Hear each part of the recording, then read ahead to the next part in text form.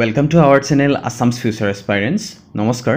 Ami aji ei video tut Assam Year Book 2022 most important MCQs from each chapter or Part 21 to Architecture and Sculpture of Assamor opor alochona korim. Aru Ahom Sarkaৰৰ সকলো প্ৰতিযোগিতামূলক পৰীক্ষাত সহায় হোৱাকৈ আমি এখন e-book যুগুতাইছো। এই কিতাপখনত অসম বুৰঞ্জী, অসম ৰাজনীতি, অসম ভূগোল, অসমীয়া ভাষা সাহিত্য, কাৰেণ্ট এফেয়াৰ্স আদি অন্যান্য বিষয়সমূহ অন্তৰ্ভুক্ত কৰা হৈছে আৰু এই কিতাপখন অসমীয়া আৰু ইংৰাজী দুইটা ভাষাতেই লিখা হৈছে আৰু আপোনালোকে এই কিতাপখনৰ টপিকসমূহ এক্সট্ৰা কৈও ল'ব পাৰিব।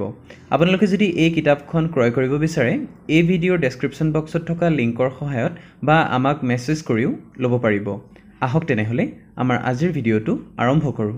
The oldest architecture discovered till date, Stone Gate of দ পৰ্বতীয়া is located in অসমত এতিয়ালৈকে পোৱা স্থাপত্য শিল্পসমূহৰ ভিতৰত সবাতোকৈ পুৰণি দ পৰ্বতীয়া তোৰণ অসমৰ ক'ত অৱস্থিত? অপশ্যনসমূহৰ ভিতৰত শুদ্ধ এনসাৰটো হ'ব এ শোণিতপুৰ। অৰ্থাৎ এতিয়ালৈকে পোৱা স্থাপত্য শিল্পসমূহৰ ভিতৰত সবাতোকৈ পুৰণি দ পৰ্বতীয়া তোৰণ শোণিতপুৰ জিলাত অৱস্থিত।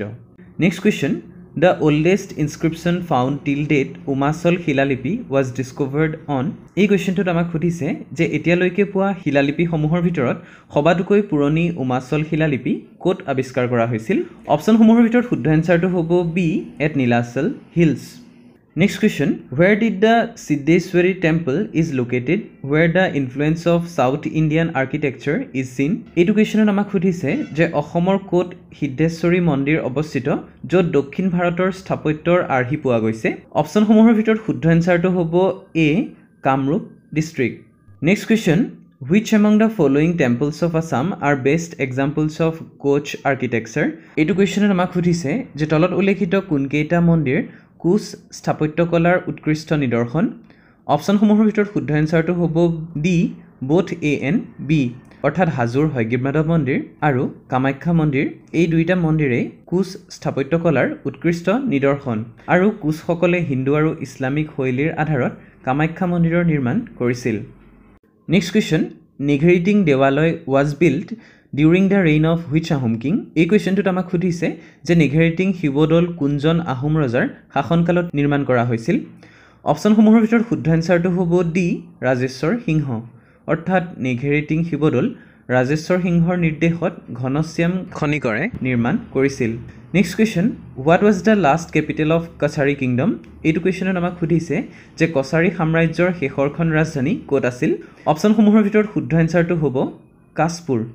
Next question, the sculptures of Madan Kamdev were built during the reign of which dynasty of Assam? এইটো কুৱেশ্যনত আমাক সুধিছে যে মদন কামদেৱৰ কীৰ্তিচিহ্নসমূহ তলত উল্লেখিত কোনটো বংশৰ শাসনকালত নিৰ্মাণ কৰা হৈছিল?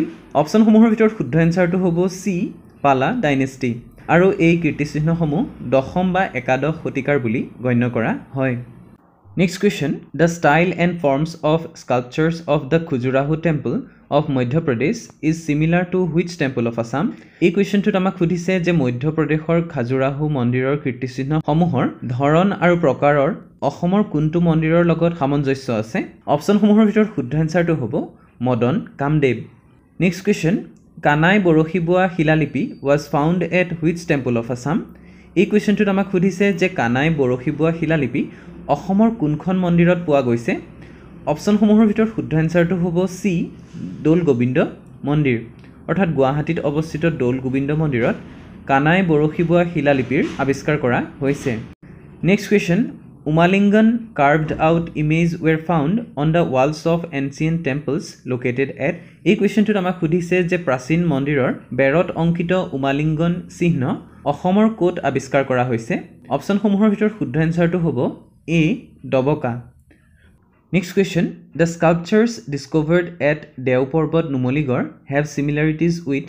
এই কুৱেশ্যনটোত আমাক সুধিছে যে নুমলীগড়ৰ দেও পৰ্বতত অৱস্থিত কীৰ্তিচিহ্নসমূহৰ কাৰ সৈতে সাদৃশ্য আছে? অপশ্যনসমূহৰ ভিতৰত শুদ্ধ উত্তৰটো হ'ব এ গুপ্তা স্কুল অফ আৰ্ট।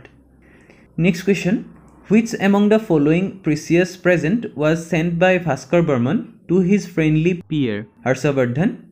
এই কুৱেশ্যনটোত আমাক সুধিছে যে ৰজা ভাস্কৰ বৰ্মনে তেওঁৰ বন্ধু হৰ্ষবৰ্ধনলৈ কি মূল্যৱান উপহাৰ প্ৰেৰণ কৰিছিল? অপশ্যনসমূহৰ ভিতৰত শুদ্ধ এনসাৰটো হ'ব এ পাত আৰু তুলিকা। Next question, the practice of painting in ancient Assam can be traced from. এই কুৱেশ্যনটোত আমাক সুধিছে যে প্ৰাচীন অসমৰ চিত্ৰৰ উৎস ক'ৰ পৰা পোৱা গৈছে।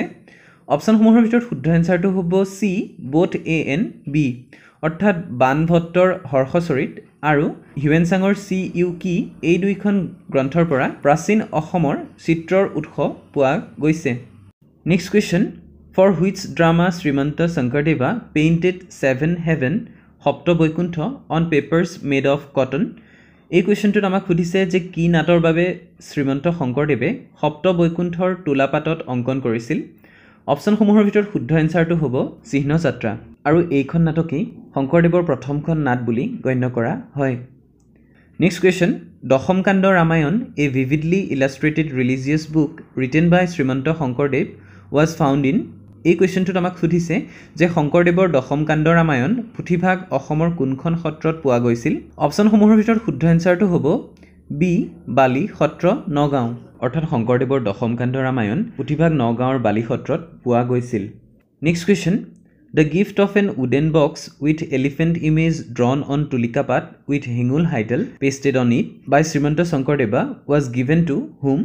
এই কুৱেশ্যনটোত আমাক সুধিছে যে এটা বাকচৰ ওপৰত তুলাপাতত হেঙুল হাইতালেৰে অংকিত হস্তিৰ চিত্ৰভাগ শংকৰদেৱে কাক উপহাৰ স্বৰূপে দিছিল। অপশ্যনসমূহৰ ভিতৰত শুদ্ধ এনসাৰটো হ'ব B Naranarayan. Next question, who said that the Satras and Vaishnavite monastery paintings bear the similarities with painting schools of Jain, Nowari and Orisha? এই কুৱেশ্যনটোত আমাক সুধিছে যে তলত উল্লেখিত কোনে কৈছিল যে বৈষ্ণৱ ধৰ্মীয় অনুষ্ঠানসমূহ আৰু চিত্ৰসমূহৰ লগত জৈন, নৱাৰী আৰু উৰিষ্যাৰ চিত্ৰৰ স্কুলৰ লগত সাদৃশ্য আছে। অপশ্যনসমূহৰ ভিতৰত শুদ্ধ এনসাৰটো হ'ব D Nandalal Bose. Next question, Darrang Raj বংশাৱলী was compiled বাই। এই কুৱেশ্যনটোত আমাক সুধিছে যে দৰং ৰাজ বংশাৱলী কোনে যুগুতাইছিল। অপশ্যনসমূহৰ ভিতৰত শুদ্ধ এনসাৰটো হ'ব এ সূৰ্যখাৰী দৈভাগ্য। নেক্সট কুৱেশ্যন, হু ৰোট হস্তি বিদ্যাৰ্ণৱ। এই কুৱেশ্যনটোত আমাক সুধিছে যে হস্তি বিদ্যাৰ্ণৱ কোনে ৰচনা কৰিছিল।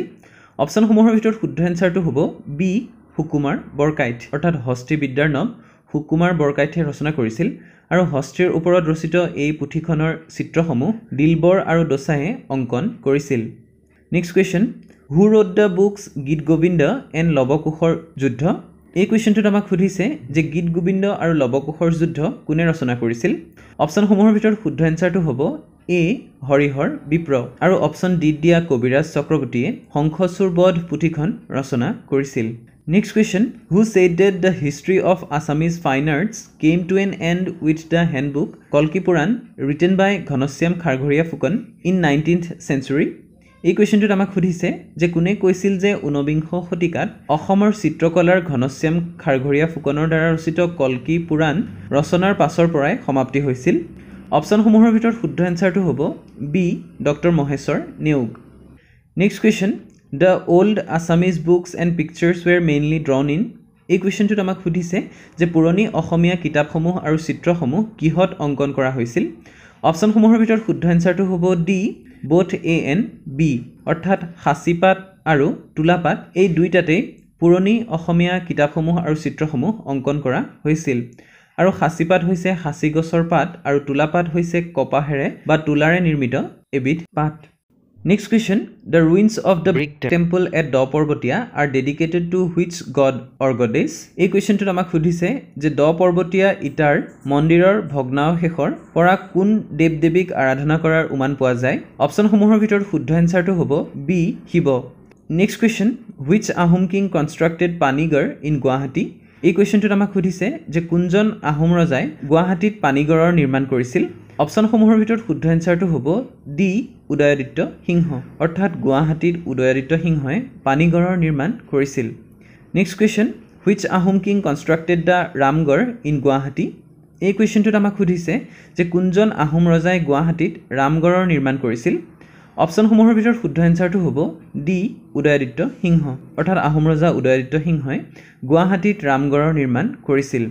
এইসমূহেই আছিল আমাৰ Assam year book 2022ৰ most important MCQs from is চেপ্টাৰৰ part 21ৰ কুৱেশ্যনসমূহ আপোনালোকে যদি ভিডিঅ'টো চাই ভাল পালে তেনেহ'লে লাইক কৰিব শ্বেয়াৰ কৰিব আৰু ছাবস্ক্ৰাইব কৰিবলৈ নাপাহৰিব আপোনালোকে যদি আমাৰ লগত জয়েন হ'ব বিচাৰে তেনেহ'লে আমাৰ টেলিগ্ৰাম ফেচবুক আৰু হোৱাটছএপৰ লিংক এই ভিডিঅ'ৰ ডেছক্ৰিপশ্যন বক্সত দিয়া আছে তাৰ পৰাই জয়েন হৈ ল'ব পাৰিব ধন্যবাদ জয় আই অসম